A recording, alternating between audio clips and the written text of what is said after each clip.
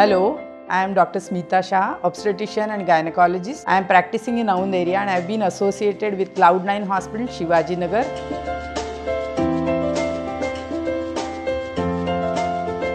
It's not common to have blood in urine during pregnancy, but whenever we see blood in urine, it is either due to infection or kidney stone. If it is urinary infection, it can affect the pregnancy in adverse way.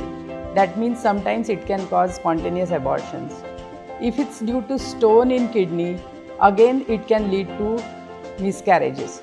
But many times it happens that when the blood is seen in urine, patient is mistaken either the blood is either from the urinary tract or from vagina.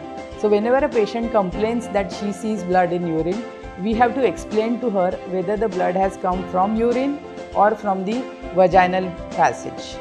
Because if the blood is from vaginal passage, then it is a clear-cut indication of impending miscarriage.